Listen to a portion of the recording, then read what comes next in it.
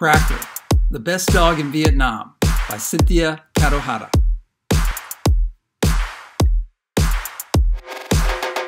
Cracker is an incredible weapon.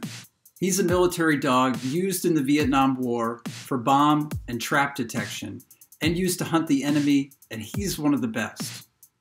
When Rick is assigned to be his handler, at first they're both suspicious of each other.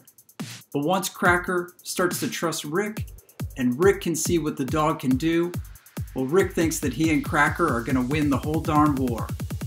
But how Cracker got to the battlefront and how he might get home are just some of the things to discover in this story of survival.